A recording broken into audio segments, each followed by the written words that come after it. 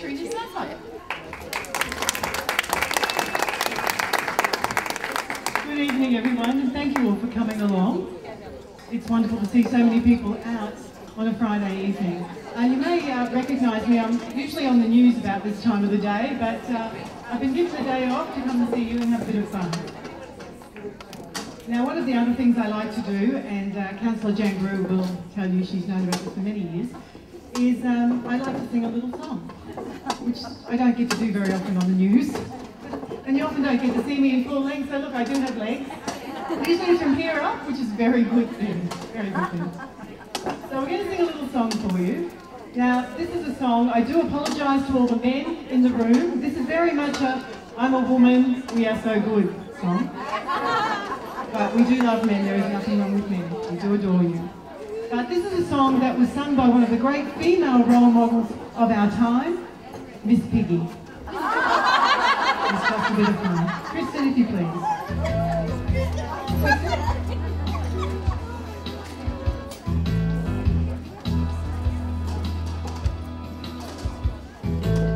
I can wash and rinse out 44 pairs of socks and have them hanging on the line. I can starch and iron 2 dozen shirts before you can count from 1 to 9. I can take a handful of dripping from the dripping can, throw it in the skillet, go out and do the shopping, be back before it melts in the pan. 'Cause I'm a woman, W-O-M-A-N. I'll say it again. I can rub and scrub this whole place till it's shining just like a dime. Feed the baby, grease the car, and still get to work on time. Get dressed and party till 4 a.m. and then lay down at 5, jump up at 6 and start all over again. 'Cause I'm a woman, W-O-M-A-N. I'll say it again. If you come to me sickly, you know I'm gonna make you well, right now. If you come to me head up, you know I'm gonna break that spell. If you come to me hungry, I'm gonna fill you full of grit. If it's loving you want to, I'll kiss you and give you the shivery fits. 'Cause I'm a woman, W-O-M-A-N. I'll say it again. I can stretch a $5 bill from here to Kingdom Come. Play the numbers, pay the bills, still ain't nothing done. I got a $20 gold, we said there ain't nothing I can't do. I made a dress out of a feed bag, I can make a man out of you. 'Cause I'm a woman, W-O-M-A-N. And that's all.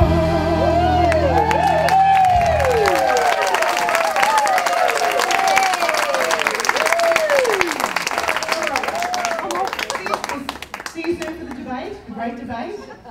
Remember which side I'm on? We can have it all.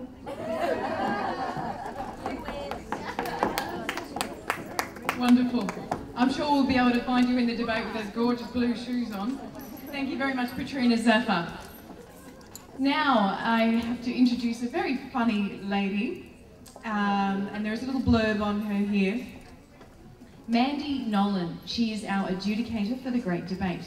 Now, Mandy Nolan, it's written here, has performed as a stand-up comedian for 27 years. She is a writer, a social provocateur. Her humour is sharp, honest, sometimes self-depreciating, somewhat outrageous, but never cruel or pretentious. Please now put your hands together, ladies and gentlemen, for Mandy.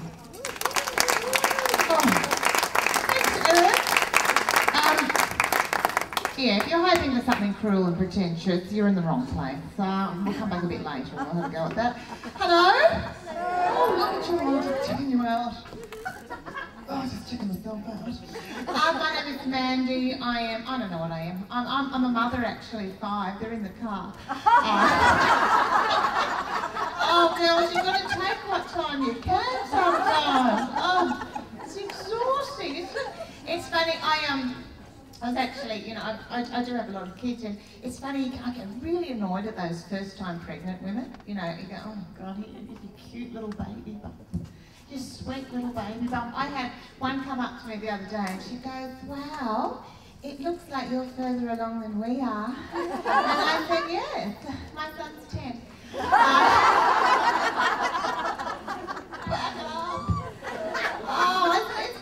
find that really full on. I'm going, don't make assumptions just because I'm a bit pre-diabetic lately. It is the way to after all. Oh, you know, I'm 44, I'm letting myself go. Hey?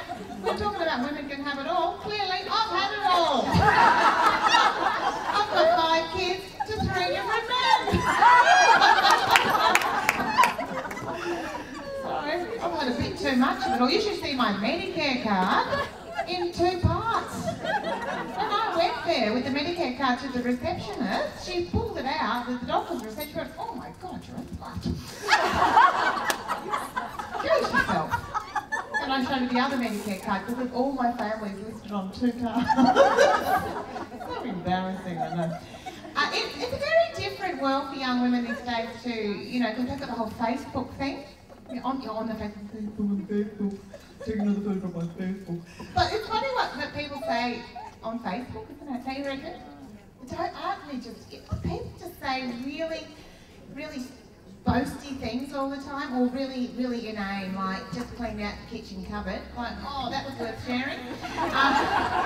Yeah, and 20 people will like that. Now, is your life so boring you have to like someone cleaning out their kitchen cupboard? You go, say something interesting for God's sake. And people boast about their kids all the time. It is. If everyone gets boasted, they say, oh, you know, this is my daughter's ballet recital, or here's someone getting a ribbon for coming second or first. No one puts real stuff up about their kids, do they? Here I am picking up my teenage daughter drunk at a party. You know, because that's the kind of stuff you need to share. Because otherwise you go home feeling like a loser. Maybe I am. I did do something terrible recently. I should tell you, it's terrible. And, you know, I have this friend, well, he's not now. And he's one of those people that says really boasty things about his kid, because he's a very positive person. He's like a life coach or something. And so his son's 7, right? So he wrote up on his wall on Facebook, he wrote, today when my son came home from school, I asked him, what does failure mean to you? And he said, a chance to learn something about myself. And you can imagine the response, that's amazing, he's incredible, what an awesome kid, you must be so proud, he's the incarnate of the Dalai Lama, it's amazing, who could say it? And all I wrote was, clearly he's a loser. Oh, they don't like it. Unfriend, gone. Oh, it is really hard. It is, you know, one of those things. I have been a comedian for 27 years. Oh, God, I'm a bit of a slow starter, really. Just a peak here. I'm peaking right now. Oh, the Queensland Fertility Group don't even look at me. Don't you even have a look at me? I've got my husband, I got a vasectomy done for him. It was a lovely Christmas present for him. Isn't it crazy? I live in Mullumbimby. Anyone been to Mullumbimby? Yeah, you know, Mullumbimby, funny town. I love Mullumbimby. It's a little bit country. I was actually at my local cafe recently. It actually says, in the back of the menu, of this cafe, it actually says, please don't let your children poo in the garden. Right. I couldn't believe they had to put it in a menu, right? No one had worked out it was an appropriate behaviour. They went, oh, it's all right, just have a poo behind the monsteria, that's right. It's disgusting. I said to my kids, that's awful, I'm so appalled. Get in the car, we're going to Nimbin. Somewhere where they won't judge us. For our behaviour, our moody behaviour. No, but I live in an area where, and I think it's not taken off, but birth culture is very much about the home birth. It's all about, when I had my babies, if you went to like a birth centre, you were like a pussy, right? I went to birth centres because I am a pussy. But I didn't use painkillers, I used breath. In the middle of a birth, when you're just using your breath, you're going, oh, I wish I didn't live near stupid hippies. I don't have to say where I live, biggest drug taking area, isn't it? Outside, probably in Iran.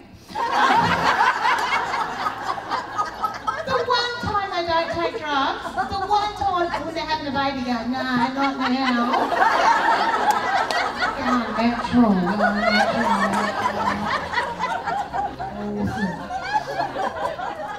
I can't believe that. There's one time you need it. Gosh.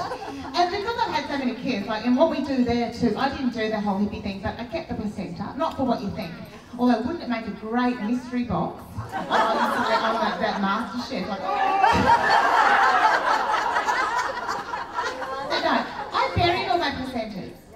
And then I actually put a tree on them, and that became a tree for my kid, which is a really nice idea, except I've always rented. So 5 times a year I have to knock on someone's door and go, can I come into your house? Because I've actually buried my placenta in back there. And I've got my husband's vasectomy done. And do you do vasectomy? No, not here. You do the other side, you do the fertility. But I said to him, sweetheart, I feel bad because we girls, we have fought for the right to bring, when people wanted to bring your birth back into the home, back into the sisterhood. What I actually want is I want you to experience that same power of the vasectomy. You're going to have your vasectomy at home. It's amazing. We went down, I've got a big blow-up pool, and we put some, I've got some ice down in the garage, put in a tea bag in there for a while. We got nude and I massaged you, and I went, oh, you're beautiful, I love you, you're amazing. Oh, breathe, baby, breathe. And I got to cut the cord. Oh, it's going to be a good day when that happens. It is really hard. I think as a woman, there's so many challenges that you have, and I do sort of say there's so much stuff around the way we look as women, wouldn't you say? It's like, I find that the hardest is because you just stay liking yourself. And there's been this big thing, the last 10 years, the move towards Botox has been amazing, hasn't it? And I think, don't do that to yourself. I've actually been working in a club, and one lady had so much Botox, she was like,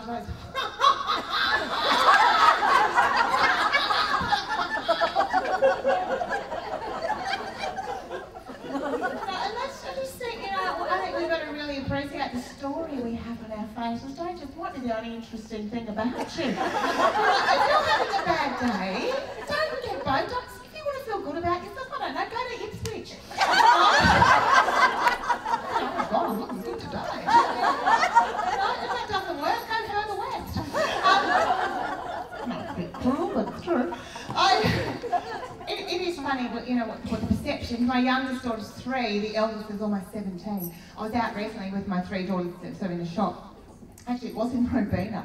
And I had my daughter's just turned 3. I've just managed to wean her, thank goodness, because, I'm terrible at those long-term breastfeeders. You see, they'll go, oh my God, look at that woman, look at her, got the tin out feeding the giant child. We do live in Mullumbimby, you've got to go up till they're 16 there because no one immunises.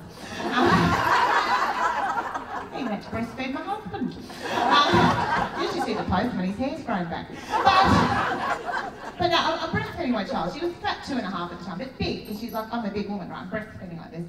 And I hear someone, because women, we're terrible at judging each other, aren't we, girls? If you're going to get judged, it's always by a bloody woman, isn't it? And I hear someone go, that's disgusting. I went, phew. Because I've become really confrontational. I thought, I'm going to take you on, lady. So I turn around ready to go, this woman at Robina, right? And I hear her say, that's disgusting. That grandmother's breastfeeding that child. Oh, my heart broken too. Oh, so hard. So you can't take me out. I'll do it to myself. So I said, excuse me, I heard what you said about me. It's not true. We're from Ipswich. I'm the great-grandmother.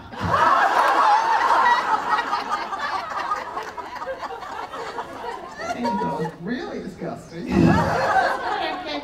It is funny too.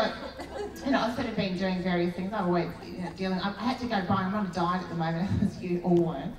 But I went to buy something recently, and I had the larger ladies shop because I needed something in like a size 16 to 18 at the time.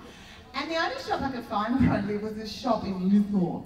This is what it was called, right? This is true. Wombat. What kind of person opens a shop for a larger lady and calls it Wombat? I'll put the frock on and then I'll just dig in under the house. So I'll tell you what, I actually recently, because when you're overweight, you get treated very differently as a woman, particularly in a shopping environment. You know, I was actually shopping for my daughters for theirs. They had the end of school formals. And I was looking, you know, they're all really petite girls looking for these little sort of size 8 and 10 dresses. And I'm looking in this very expensive shop, praying mantis woman at the counter. Like, one of those wobbly-headed women, you know, young, but not looking at me because clearly I was lost on the way to Rockman's or something. And you know, I get really upset if I don't get acknowledged. You know, you become invisible. I went, no, I'm going to tell you, I've actually got money. Those young skinny girls, they got nothing. They're shoplifting. I'm going in. So I take the dress into the change room and suddenly, praying mantis goes, oh no, I've got to put it on. Because you've got to come once you commit, you've got to go through with stuff. You can't just come out and go, joke. So I'll get in. It's ripping on you. Well, come out because it's one of those got the mirror out there, got one tit hanging out. My bottom like this, and I'm turning around. Suddenly she's going, can I help you? Can I help you? I go, yes, actually. Do you have this in a 6? Oh, it's so enjoyable. I love doing that. It is. It's amazing what you do too for like, every day though, as a mother, every day I wake up and I think today I'm going to be a nice person, right? Can't do it. Can't do it. After that 10 minutes, then I'm gone. It's so full on, it's terrible. Because, you know, you just try, you know, as you do every day. And, you know, I should warn you, I might have a few things which are adult and it will be through the night, but sorry kids, I've wrecked mine, I'll have it on yours. But every day you wake, I do try the no mind thing where you actually have to get into a really good place so you don't get angry. Have you tried meditation? Oh, how boring is that? That's 10 seconds. I think I'm really agitated trying to get the no mind. But don't do meditation, masturbation much fun. Sorry, it's a health tip. Isn't that true? I can reach that relaxation in a minute. Unless my husband's there, it could take up to 2 hours.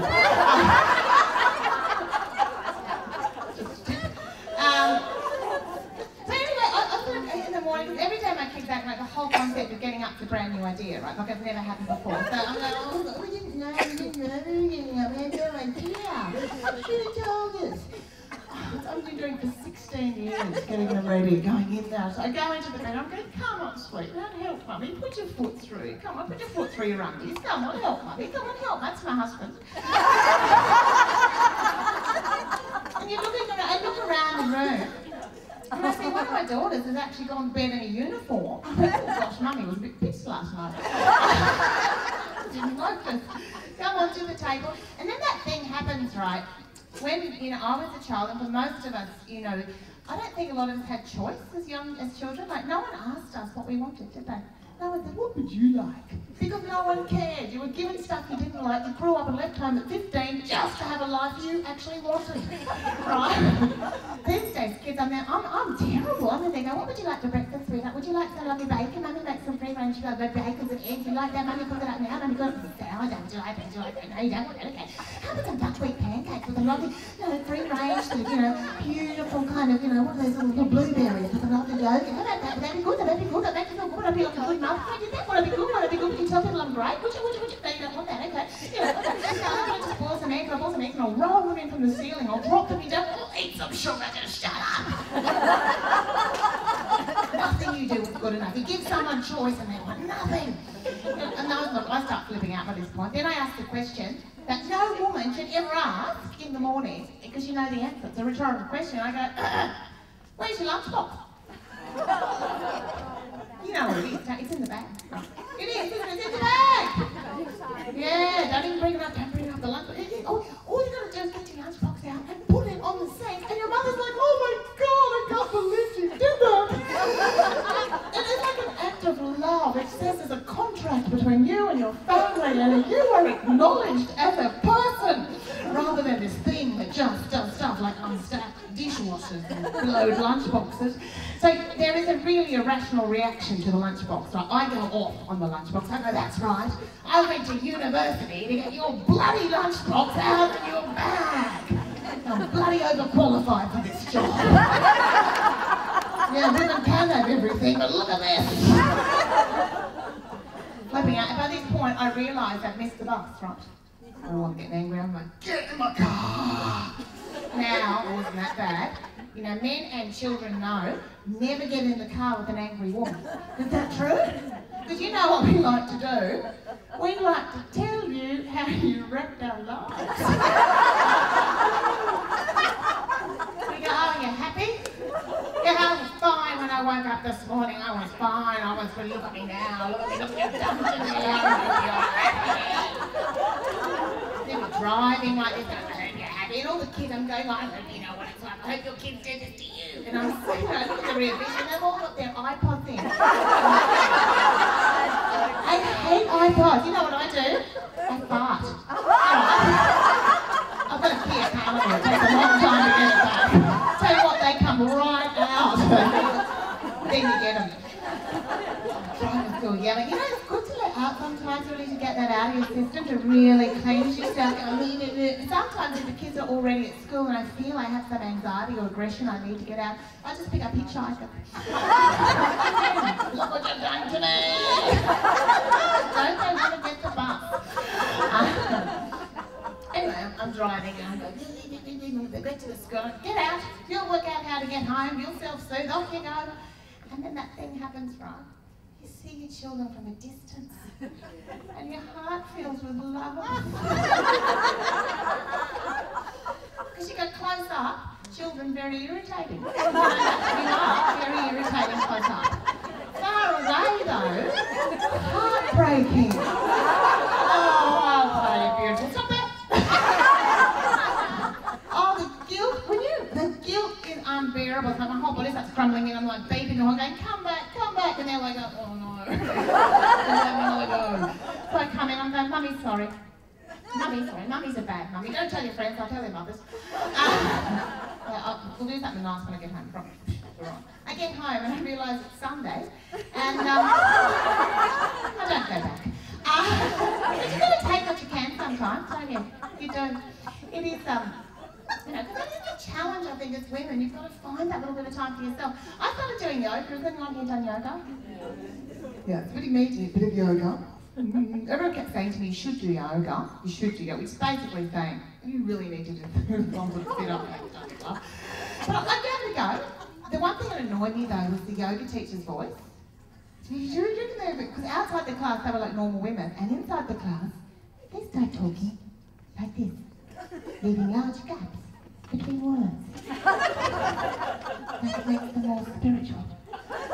And I'm like, love, if you could put those words together, I could be out of here in half an hour instead of an hour and a half.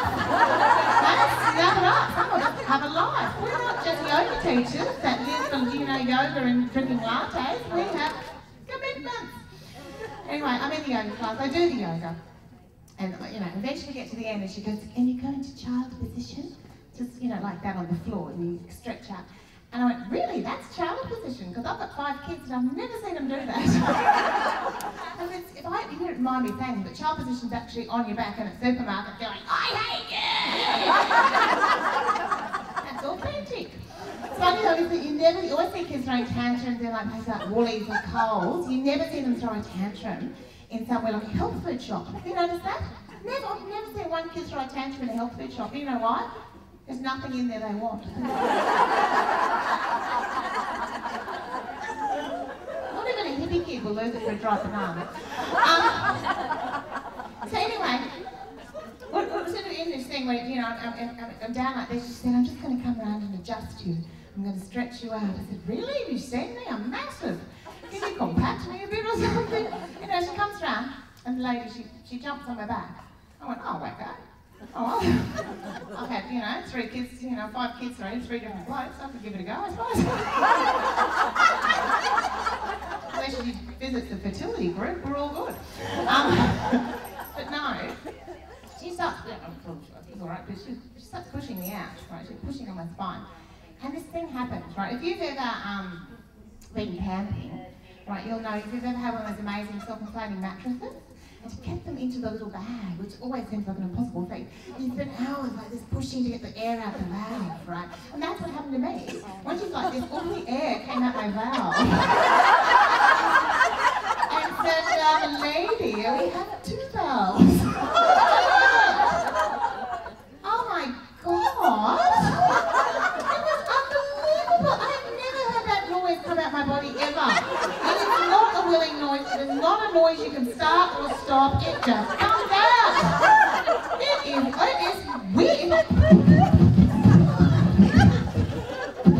I've sat on a hip hop dancer. She just kept going. And I live in a small town, right? It was awful. I was in the bank and this woman that was at the class went, "Hi Mandy, how you going?" But she kept going till every bit of air was out of my body, right? I was weeping with embarrassment, and it was like my whole body was. I was so, you know, when you actually move the air out of something, you create a vacuum, right? So I was just sucking up wallets, and like sneakers. I ended up 3 iPhones, you know? The only way I found out was on the way home. I noticed my vagina started ringing like a cricket. Never made that noise before. So the iPhone rings. Sorry, it's a bit disturbing. It'll get worse. But no, it is, you know, it's just, and what happened at the end, it was so typical, they all clapped. And the lady goes, "Good work, Mandy, you really let go." Sorry, I haven't been back. And just in closing, before I introduce the debate, because this is about women having it all, and I just wanted to touch on, you know, one particular area which I think is actually quite interesting in relationship, and it's around sexuality. And just letting you know, because I should actually let you know too that in the debate there will be some adult themes, so people are aware if they do have children here that they'd like to protect from adult themes, and that's okay. You might have to rush them out. I don't think it's that bad. My kids are exposed to adult themes all the time. I am an adult theme. Life is an adult theme. Anyway, so what I was actually saying, it's funny how things change in relationships, isn't it? Because you always find there's a real, and that's the sexual sort of part of your relationship with your partner. How you notice when you first get together, women put in a lot of effort, we do. It's true, because you've got to put that effort at the beginning to say, men think we're a lot wilder than we actually are. You know, we know that's the bit you put a bit of effort in. The undies match the bra, you know, you're looking good, you close the door when you do a wee, oh, it's all tops. You know, yeah, I'm wild in the bedroom, I'm a tiger, wow, you know. I love making love on a trolley at Kmart. Oh yeah, crazy. I love making love, you know, on the beach. Ow, ooh, ow. Really unpleasant, actually. And then years later, you're sitting on the couch going, "I'll go away, I'll watch a MasterChef." Fully occupied, thank you. And you think, what happened to that wonderful, loving, incredible relationship? Huh? What happened? And years ago, this is during the 70s with Germaine Greer and the female eunuchs and the sexual revolution. It was a really important time, the feminism and the sexual revolution happening at the same time, because things changed for women, right? Because prior to the sexual revolution, sexually most of our position in life was all about being on the bottom, wasn't it? It was all missionary like this, and you'd be going, "Oh, I'll never climax looking at the dust on that fan."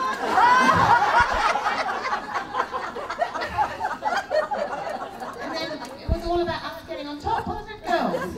We got on top. Hey? What a mistake. I didn't realise how hard the brothers had been working up there. They're champions at it. I'm a big girl, you know. I'm like, "Oh, no way, I don't have to do it." "Oh, now, you've got a wheat bag and some decorative." Oh. And I can see out the window to the woman next door. "Hello, Vanessa, how's it going?" Typical, I do everything now, even with a bin out. And then almost redundant. Yeah, put the kettle on. But what we do, right? Actually, our relationship, I have a beautiful husband, as you can imagine, he's very tolerant. And he's still there.